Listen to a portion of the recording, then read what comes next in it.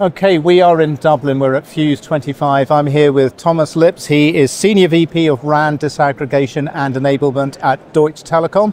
Thomas, thanks very much for joining us on TelecomTV. Great to see you. Thank you very much for having me. So, one of the main topics here at Fuse is, as always, Open RAN.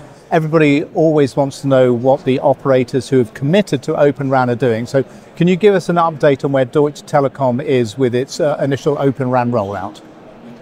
And as you can expect as an answer, we are fully committed to Open RAN. You know what we are doing in Germany. This is our first country we are deploying, 3,000 plus sites. Fantastic relationship between Nokia and Fujitsu. Quality on par with the best in the industry.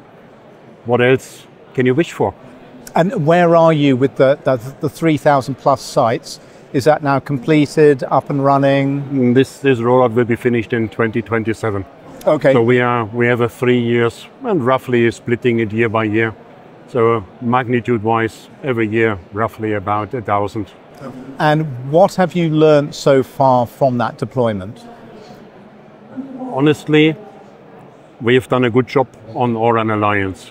Finally, open fronthaul for classic radios is working very well, and we know how to deal with. And this gives us confidence to do more in Europe.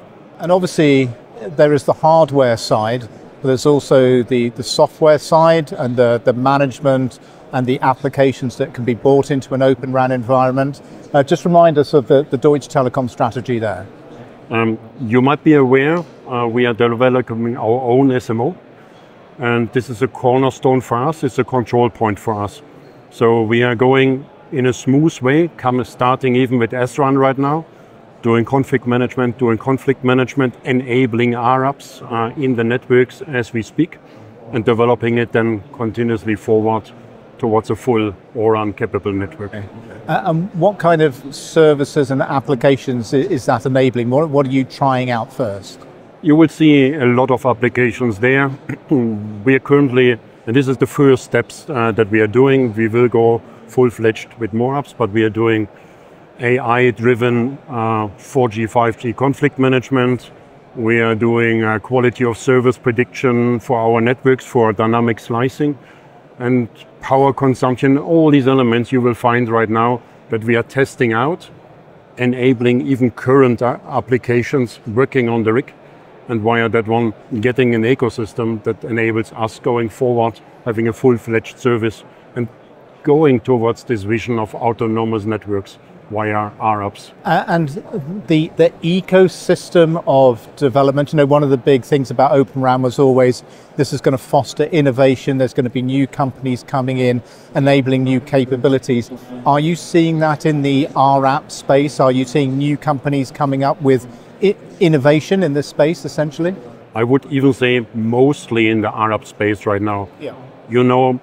A bit of a challenge of our industry, the new players being it on the CUDU side, being on the IU side, the ecosystem is not as wide as we wish. But on the RAP side, obviously the investments are lower, number of employees, you need to develop something really leading edge, innovative. So there we see more activities and we see more companies coming in. But you're seeing innovation also from your main partners as well, from Nokia and Onefinity? Oh, certainly. This is something, I must say, I was most surprised how much they are putting in, how much they are putting their weight into this one, opening their networks, making them compliant, O1 interface, cloud part. So you see a lot of elements that enable it to scale it once we're going wider outside of Germany in a European footprint. And so what is the next step for Deutsche Telekom? What comes next? Obviously you're working towards the 27 goal for this initial 3,000 plus, but what's the next stage? As you know, Germany is only part of the footprint that we are having. So we are looking at the moment on the remaining part of our European footprint, coming up with a component-based RFQ. So really O-RAN components and trying to find the best of breed, the best of TCO, in that combination, developing it then in the rest of the footprints as we speak. And we were discussing this morning, you were on a panel that I was very happy to be moderating, and you mentioned that process. beginning of 2026, is that right? We will send out the RFQ beginning of 26. Never done before, never done in that magnitude, all European countries at once. So there will be a learning curve for us, for the suppliers, and that's why the earlier you get out, the more learnings you have and the better the results are getting. Okay, and the magnitude, what kind of, so you mentioned it this morning, so... I think around 30,000 sites will be part of this RFQ. Of course, it will be a combination going forward. Not everything can be O-RAN. We have to grow into that one. Sure. But you will see a good share of O-RAN capable network across the footprint. Excellent. Well, it's good to see things moving forward, because in the lead up to this event, I was checking to see what the chatter is online, particularly on LinkedIn, about Open RAN, and it was all very negative.